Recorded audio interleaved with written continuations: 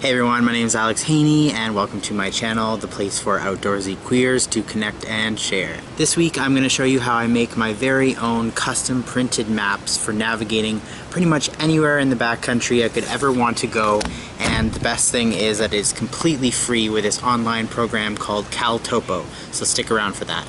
Okay, so I'm super excited to share this program with you guys. I learned about it last year from one of my favorite guys, Andrew Skirka. It completely revolutionized the way that I travel in the backcountry, the way I plan my trips, the way I'm able to navigate and the places I'm able to go out there. Basically what CalTopo is just an online website that stores a lot of different topographic data from, I believe, mostly the US and Canada. And it also has some other stuff like satellite imagery that you can incorporate in with it. You can add all sorts of fancy stuff to your map, make it look exactly how you like it and how you want it.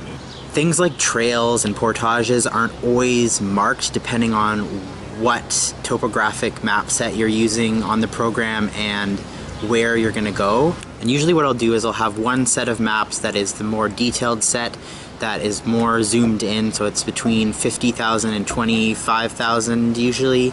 Then I'll bring some sort of overview map. So I'm actually just about to make a bunch of custom maps for a trip coming up. I'm doing 100 kilometers through Algonquin Provincial Park. Okay, so by no means am I an expert on this program, but I'm just gonna show you guys what I do, what works for me using this. Okay, so first thing you're going to want to do is go to caltopo.com, and that's going to take you to a page that looks something like this. This is just showing me the north arm of Opiongo Lake in Algonquin Provincial Park, and it's set to the USGS 7.5 minute maps. And there's a bunch of different options you can pick. Just play around with it. I'm not going to go through too many of the options with you guys because I'm just going to quickly show you what I do. But there's so much you can play around with here. You can stack new layers on to kind of customize how it looks. You can add contours and all this different stuff, new objects, and not everything works for every single location. But let me just show you some things that I sometimes use. Like sometimes I put this to satellite, then I stack a new layer. I put the USGS 7.5 minute maps, and you can change the opacity, and I just like it because you can quickly zoom between the satellite image and, you know, the topographic maps. So you also have the contours and stuff which don't actually work for this location in Canada. Let me go down to the Wind River Range in the US, and you can see it looks really different. Same maps, but yeah, totally different here. And here you can add the contours here and the flicked slope shading. You can add the normal relief, which is cool to see, and then it kind of gives you a better visualization of the landscape. And this is not really the best to print out on your map, but when you're planning your route, it's really cool to use. Let's just go back to Opiongo Lake in Algonquin, and I'm just going to guide you guys through my whole process of making a map for my next trip. The first thing I'd want to be making is just an overview map. So you're going to go up to print and go to printed PDF or JPEG. That's going to load up the same sort of page with this type of thing. This is going to be your print area, the red. So for my overview map, I like to do custom 11 by 14. For scale, I do usually for this type of map somewhere between 85,000 and 100.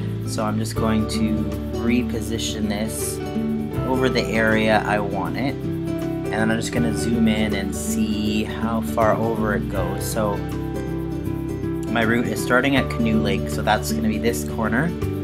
I try to do it in the least number of maps that I can get away with. So on this end, the farthest I'm going is over here to the Petawawa. So it's nice to have a little bit extra on the side in case something happens and you have to change up your route or there's an emergency or whatever. Okay, so for the grid lines for the overview map, I'm going to use UTM. I'm using UTM as I said, and I'm just going to leave it on auto. And so now what you're ready to do is generate the PDF, and here's what it looks like. It gives you the UTM coordinates and the UTM zone down here. as well as your bearings and scale and all that stuff. Okay, now that our overview map is done, we're going to move into making the more detailed map. So you're going to go back to the main first page that you were at, center yourself back on the beginning of your route, get everything how you like it looking again, and go to print PDF or JPEG. Okay, so for my detailed maps, I like to keep it on my default here, 8.5 by 11. Scale, I've been liking 50,000. I've done 25,000 in the past, which is more detailed, but I find it a bit overkill for most of my needs, and I'm switching maps way too often. I'm going to center this map how I want it. So the start of our route is right here, and we're going to the northwest up here. So that's how I like it. For my grid lines, I'm going to go UTM again, and I'm going to change this to 1 kilometer. That's just what I like. You can also do latitude, longitude if you like. So let's go to generate PDF. So here's what it looks like. Now, I know some people find these lines distracting. If you do, then you can totally not select that, and then it will just be blank like this. Let me quick show you that. And it is a lot cleaner looking. It's definitely nice. I don't find it that distracting, and I kind of like at night going through and figuring out how many kilometers we covered that day. And yeah, also in case of an emergency, I do have a satellite communicator, so if for whatever reason I had to communicate with them about where I am, then I can tell them my UTM zone and my pretty much exact coordinates, and they'd be able to find me. Okay, so now I would just go and save that page. Detail map 1, save. Or you can just go ahead and print straight from there and get rid of that, and then it'll just take you back to PDF page. And basically what you're going to do is just keep going and making maps for your route. So we covered this up until the corner of Potter Creek here, so I'm just going to move my map and make sure that it just covers a bit of Potter Creek too, so that I can easily connect the maps.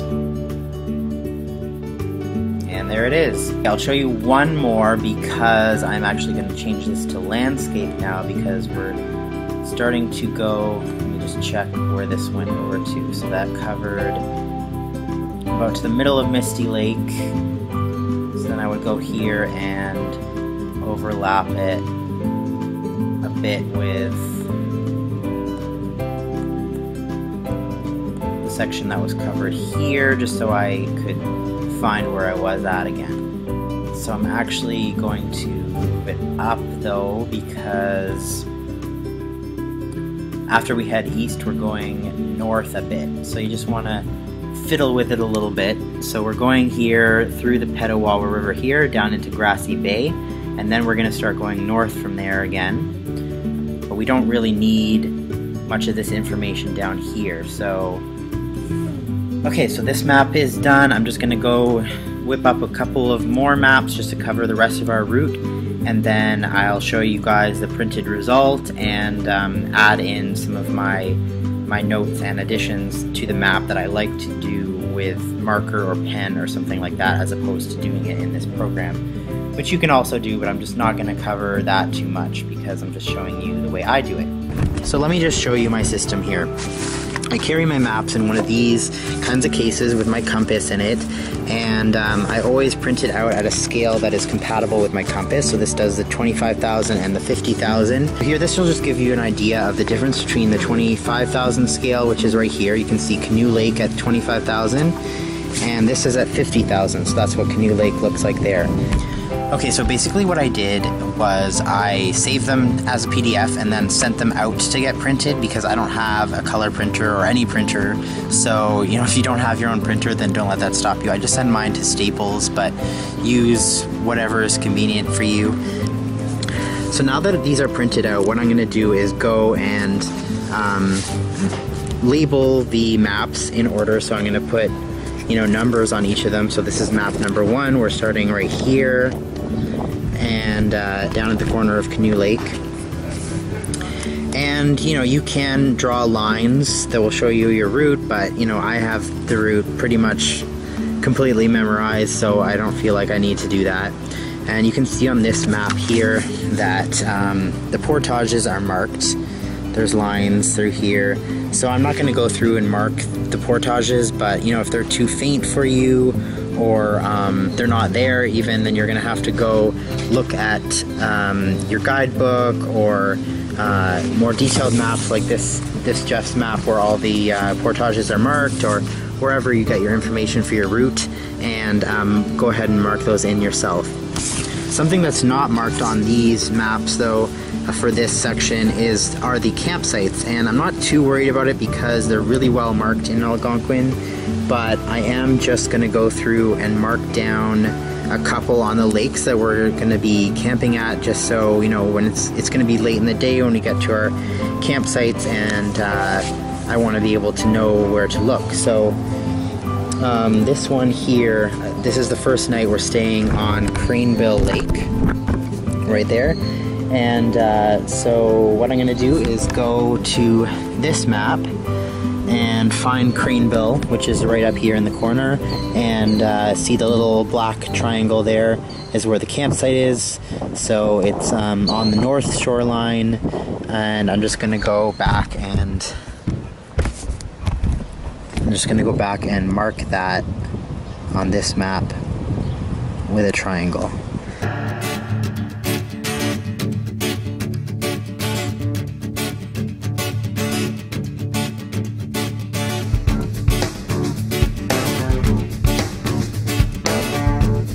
Okay, so here's what the map looks like now with all of the little triangles added for the campsites. And that's basically all I do. So I hope you guys liked this tutorial, and I hope this gives you a lot more freedom in your route planning and your trips, and saves you some weight and money as well. If you guys do use this program and you have any other tips to give, that would be awesome. Leave them in the comments down below. Be sure to subscribe if you haven't already. I make these videos every Tuesday, and also on select Thursdays I do backcountry trip videos, and there's actually one coming up this Thursday, so be sure to check that out this week. And I'll see you guys real soon. Bye.